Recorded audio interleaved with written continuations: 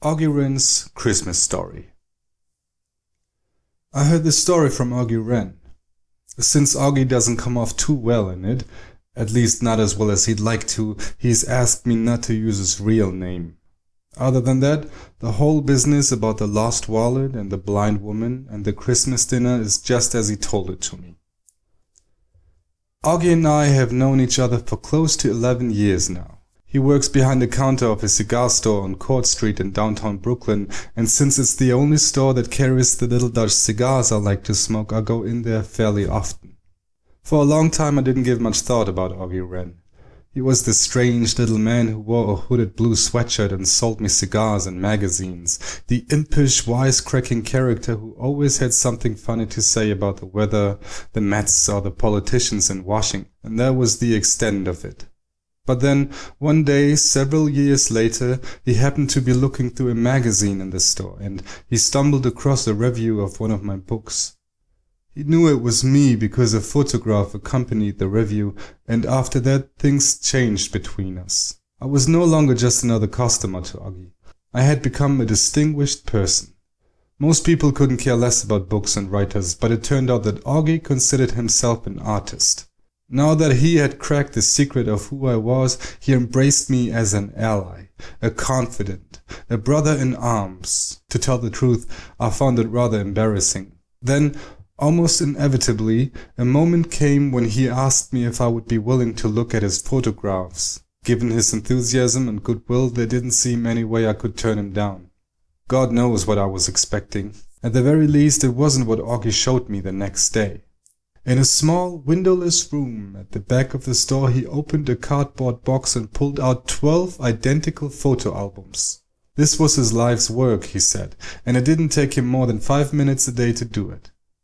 Every morning for the past 12 years he has stood on the corner of Atlantic Avenue and Clinton Street at precisely 7 o'clock and had taken a single color photograph of precisely the same view. The project now ran to more than 4,000 photographs. Each album represented a different year, and all the pictures were laid out in sequence from January 1st to December 31, with the dates carefully recorded under each one. As I flipped through the album and began to study Auggie's work, I didn't know what to think. My first impression was that it was the oddest, most bewildering thing I have ever seen. All the pictures were the same. The whole project was a numbing onslaught of repetition. The same street and the same buildings over and over again, an unrelenting delirium of redundant images. I couldn't think of anything to say, so I continued turning pages, nodding my head in faint appreciation. Auggie himself seemed unperturbed, watching me with a broad smile on his face, but after he had seen that I had been at it for several minutes, he suddenly interrupted and said, "You're going too fast. You'll never get it if you don't slow down." He was right, of course. If you don't take the time to look, you'll never manage to see anything. I picked up another album and forced myself to go more deliberately. I paid closer attention to the details, took note of the shifts in weather, watched for the changing angles of light as the season advanced. Eventually, I was able to detect subtle differences in the traffic flow, to anticipate the rhythm of the different days, the commotion of workday mornings, the relative stillness of weekends, the contrast between Saturdays and Sundays. And then, little by little, I began to recognize the faces of people in the background, the passers-by on their way to work, the same people in the same spot every morning, living an instant of their lives in the field of Auggie's camera. Once I got to know them, I began to study their postures, the way they carried themselves from one morning to the next, trying to discover the moods from these surfaces indication, as if I could imagine stories for them, as if I could penetrate the invisible dramas locked inside their bodies. I picked up another album. I was no longer bored, no longer puzzled as I had been at first. Auggie was photographing time, I realized, both natural time and human time, and he was doing it by planting himself in one tiny corner of the world and willing it to be his own, by standing guard in the space he had chosen for himself. As he watched me pore over his work, Auggie continued to smile with pleasure. Then, almost as if he'd been reading my thoughts, he began to recite a line from Shakespeare.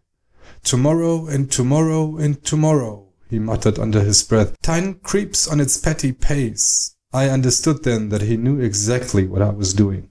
That was more than 2,000 pictures ago.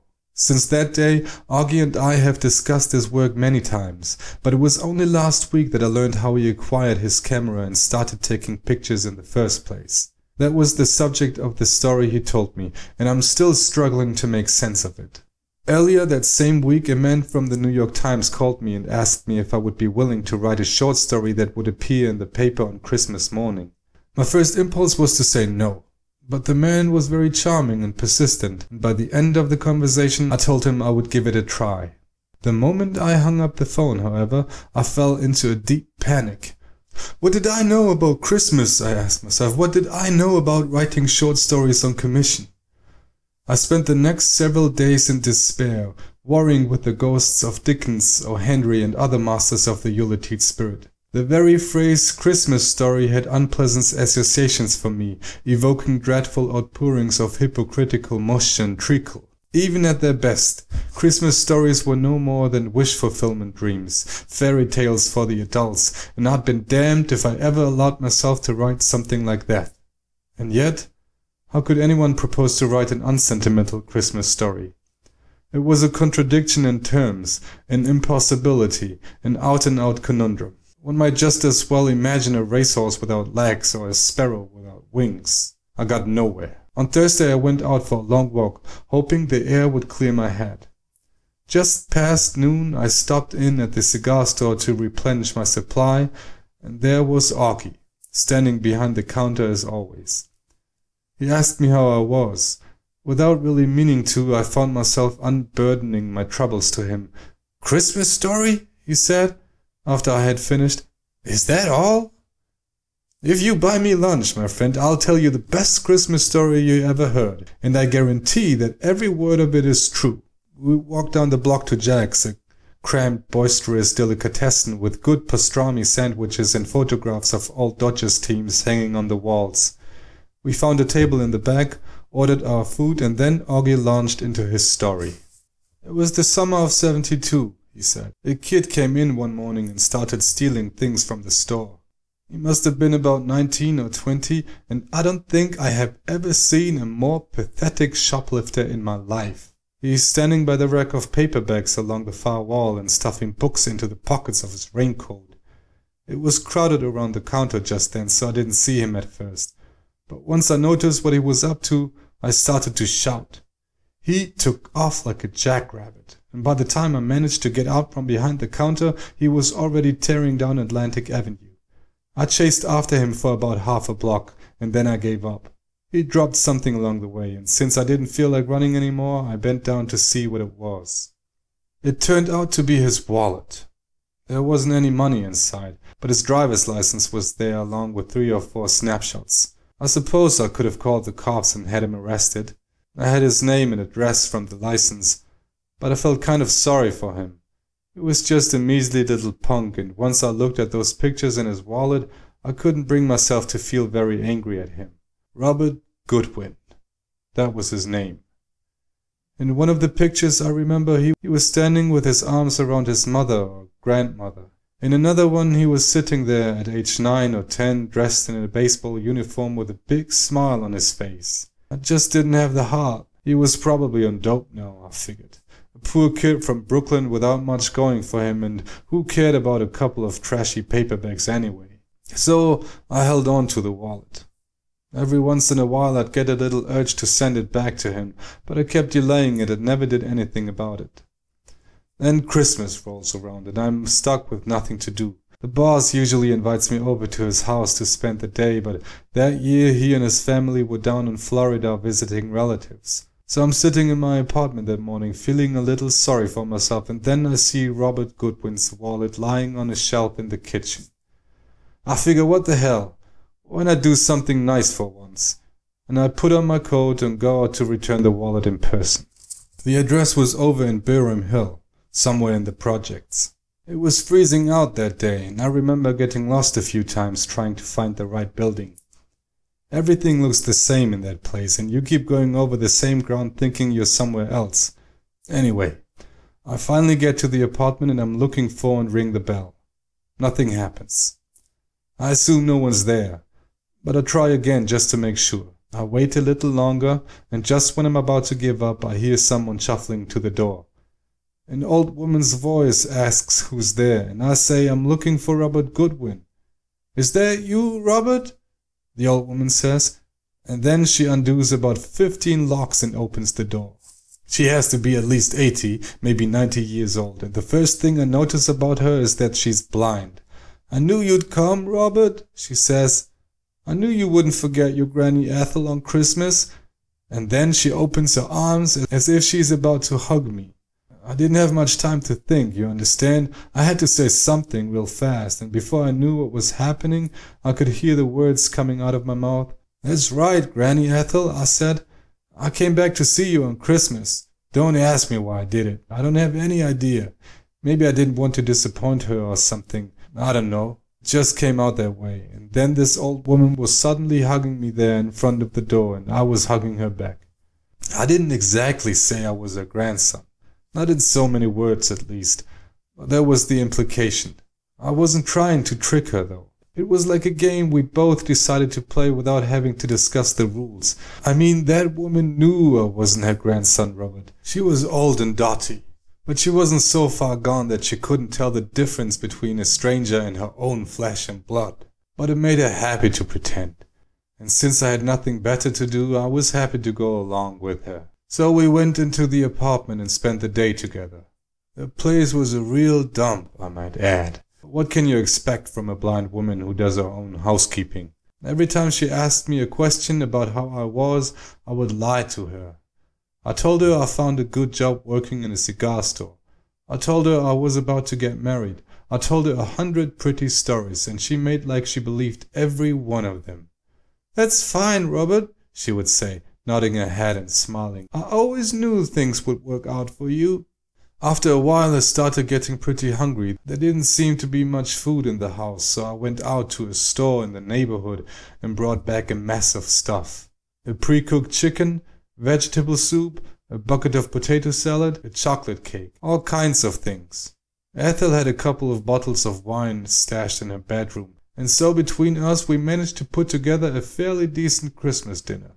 We both got a little tipsy from the wine, I remember, and after the meal was over we went out to sit in the living room, where the chairs were more comfortable. I had to take a pee, so I excused myself and went to the bathroom down the hall. That's where things took yet another turn. It was ditzy enough doing my little jig as Ethel's grandson, but what I did next was positively crazy, and I've never forgiven myself for it.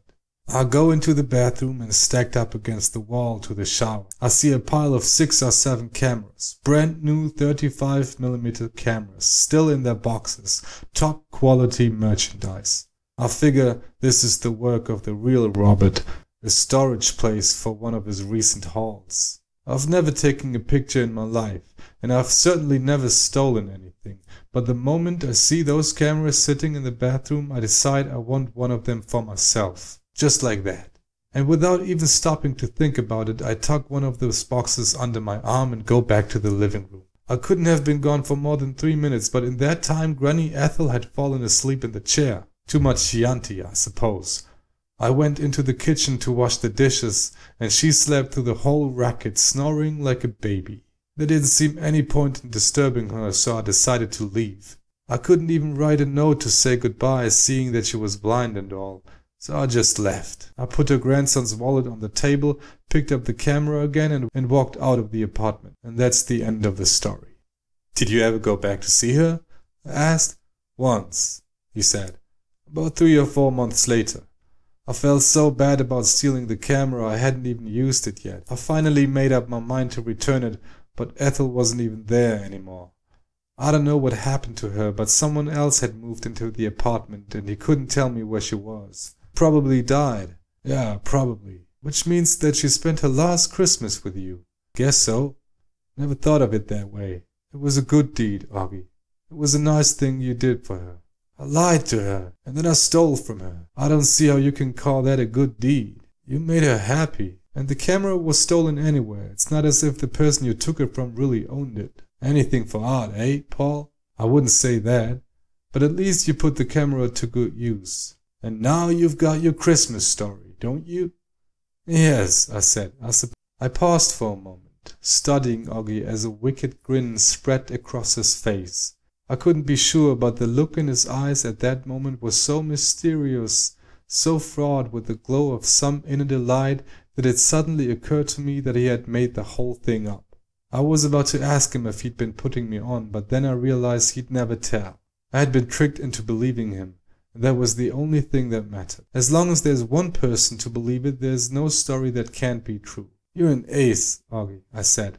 "Thanks for being so helpful." "Any time," he said, still looking at me with that maniacal light in his eyes. "After all, if you can't share your secrets with your friends, what kind of a friend are you? I guess I owe you one." "No, you don't. Just put it down the way I told it to you, and you don't owe me a thing. Except lunch." "That's right. Except lunch." I returned Auggie's smile with a smile of my own, and then I called out the waiter and asked for the shack.